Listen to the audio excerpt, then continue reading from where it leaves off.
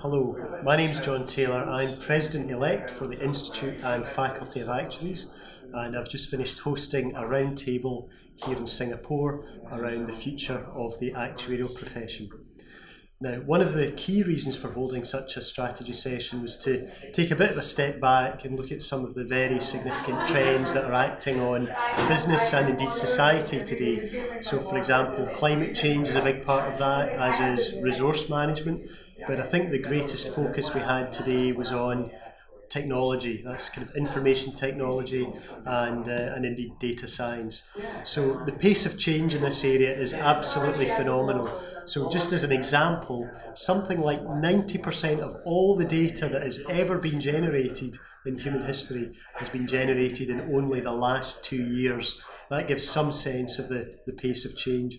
And of course, there's a very growing and vibrant science emerging around data science that encompasses things like machine learning and predictive analytics.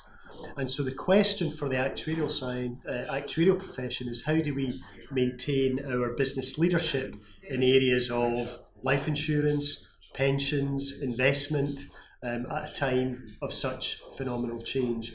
And one of the key things that came out of the roundtable today is the need to refresh our actuarial toolkit to make sure that actuaries become conversant in the techniques of data science, so that we can ask the right business questions, knowing the art of the possible, and we can interpret the answers clearly in a way that allows us to communicate them effectively to our stakeholders, like boards, for example, or shareholders, or indeed consumers who are increasingly having to make their own financial decisions.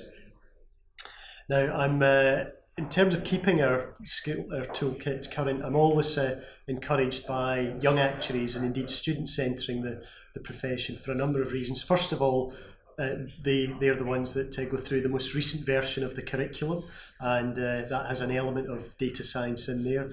And indeed, many of you will be far more familiar with technology than some of us older actuaries in there. And indeed, the attitude of younger actuaries, who tend to be far more flexible and creative and have a lot of curiosity within them, I think is going to be a tremendous asset in your careers in the future. So in many ways, you as a generation are at the vanguard of keeping the actuarial profession current, and one of the things we need to do is make sure that older generations of actuaries have some sense of data science as well.